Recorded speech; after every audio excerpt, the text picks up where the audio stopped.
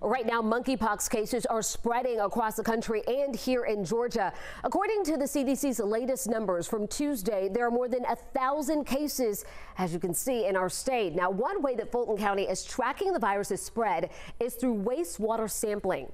So far, monkeypox has been detected at the Big Creek treatment plant in Roswell and also in College Park as of August 7th. And after we first told you about this testing, it had some of you asking if the virus can actually spread through wastewater. So let's verify. Our sources are the World Health Organization, the Centers for Disease Control and Prevention, Yale Medicine, and the Environmental Protection Agency. This is what we found. According to the WHO, traces of the virus's DNA have been reported in wastewater samples, but the virus hasn't been found intact. The monkeypox virus's DNA survives longer than its other parts, meaning it no longer has the ability to transmit on its own.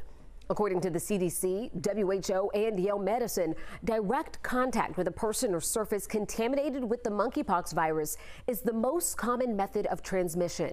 They each list respiratory secretions as another way of potential spread, but none mention spread through wastewater.